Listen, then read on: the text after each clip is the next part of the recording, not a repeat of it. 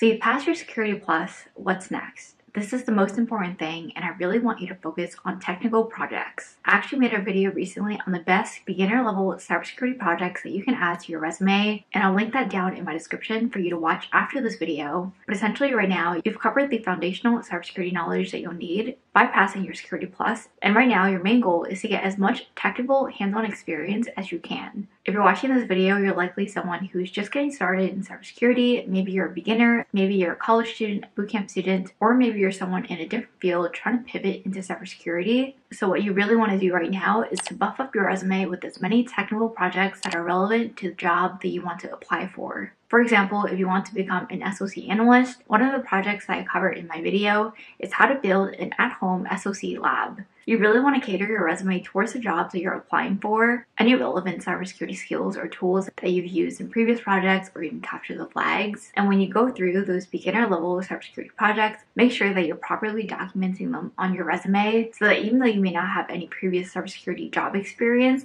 at least you'll have the technical projects to show to employers that you're ready to get that first entry-level cybersecurity job. I also have my cybersecurity resume linked below as part of my cybersecurity career resources. Next up is to start following cybersecurity news articles, podcasts, blogs, Twitter accounts, whatever news source or medium that you prefer. This is another very important thing because you may very likely get a question asked during your interview about keeping up with cybersecurity news and trends, which is one of the core parts of your job as a cybersecurity professional. I'll add some of the resources on the screen that I personally use and recommend. Something else that I recommend is to download a news aggregator like Feedly. It basically combines all your news outlets, your RSS feeds into one place. So instead of having to go to dark reading and then Crimes on Security and then the Hacker News, you can combine everything into one app and scroll through in the mornings, maybe for 10-20 minutes, just to get an idea of what the big headlines are, what the big breaches are, if there are any big zero-day exploits that may potentially affect your future company or jobs, or even popular third-party libraries and vendors that companies may use. This will prove to employers that you're knowledgeable and motivated and keeping up with the new breaches, the new attacks in cybersecurity, and that in turn can really help you stand out compared to other candidates who may be focused specifically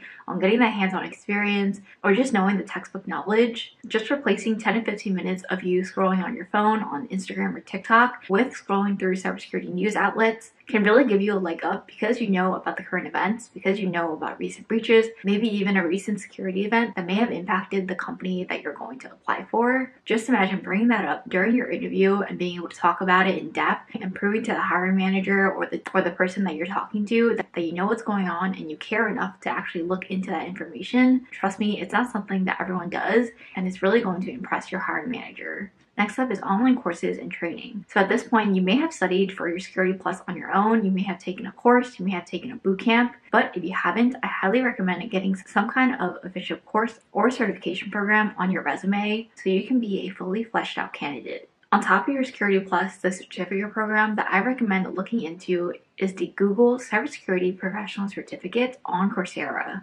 Since it came out, this is likely one of the most popular cybersecurity certificate programs for entry-level professionals. The curriculum is created and taught by Google cybersecurity professionals, so you know that you'll be learning from one of the best cybersecurity teams in the world. This video is not sponsored, but if you're interested, you can start a 7-day free trial linked in my description below. I've also made dedicated videos specifically reviewing the Google cybersecurity certificate program, so you can also check that out first to see if this program is right for you. Next up, this is something that I think will really help you stand out, and it is to prepare cybersecurity documentation. So on top of the projects that you've already done in step 1, whether you're interested in the red team or the blue team, wherever you want to go in cybersecurity, I want you to create some kind of tangible documentation that you can bring to your next cybersecurity interview. If you're interested in red team or pen testing or offensive security, then this could look like a pen test report. Maybe you've tried the vulnerability scanning project using Burp Suite from my beginner cybersecurity projects video, and after scanning a web application, now that you've gotten all these vulnerabilities, create a final vulnerability report and act like this is something that you would share with your manager, share with other teams, to explaining the vulnerabilities step by step, how to create it, what it actually means, potential remediations, because on top of the technical experience and documentation is something that you cannot get away from in cybersecurity. In fact, after a pen test or a red team assessment, your final product is going to be that report. And this is the thing that you're sharing with stakeholders, your managers, your teammates, anyone else who needs a copy. This is the thing that proves that you've done your assessment, you've done your pen test, And no matter how good of a job you did, it won't matter to anyone else unless you properly document it in a way that's valuable and readable for other people. There are plenty of pen test report templates out there that you can use. You can also ask ChatGPT to create one for you if you don't want to use a general template. But taking this into your next interview for, let's say, a junior pen testing role, and being able to speak to it, maybe if your interviewer asks you questions about your experience with vulnerabilities, you can share this report with them to prove to them to not only show your technical capabilities, but also your soft skills, which are essentially written and verbal documentation and communication, which may not seem as important as your technical skill set, but trust me, it is just as important. The way that you're able to speak to your technical projects and experience that you've had, basically selling your skill set during your interview. You can do the same thing with any role that you're interested in. If you're interested in threat intelligence, you can write a report on that specifically for a potential vulnerability, and bonus points if it's a vulnerability that maybe impacted the company that you're interviewing at. You could have written documentation for incident response based on an SOC simulation that you've gone through on Let's Defend the IO, just as an example of things that you can do. So this way, not only are you proving your technical skill sets with your cybersecurity projects, your educational background with your CompTIA Security Plus,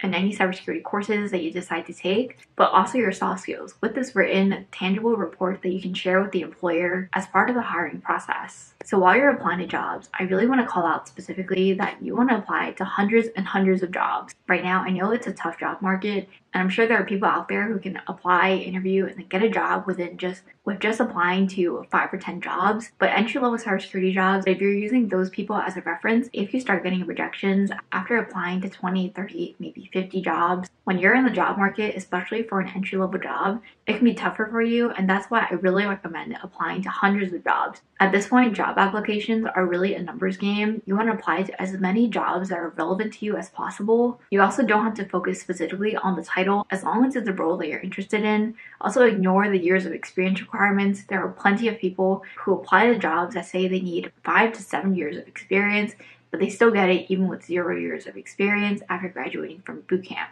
which is exactly what happened to this person that I interviewed who graduated from the Springboard Cybersecurity Bootcamp. I'll link that interview down in my description below if you want to hear more about her experience. But again, don't let it get you down when you face rejections or if you don't hear back from a company. There are plenty of job listings out there, and you don't want to give up early, especially if you're already at the point where you've passed your Security Plus and you're really getting close to the finish line. And now finally, in terms of interview prep, I have a few videos already made on interview prep for cybersecurity entry-level roles. Again, everything is going to be linked in my description, but on a high level, you'll get behavioral, technical, and security design questions. But I will really spend a lot of time preparing for your security design interviews, which are essentially when your interviewer asks you a question that is very broad, like how would you secure a network? Or what would you do if a system has malware? How would you secure a web application? These are all very, very broad questions, and their goal is essentially to see how deep you can dig, what are the concepts you can cover, and how well do you know them, as well as how practical and creative your answers are. But I go a lot deeper into preparing for these types of questions in my interview prep videos.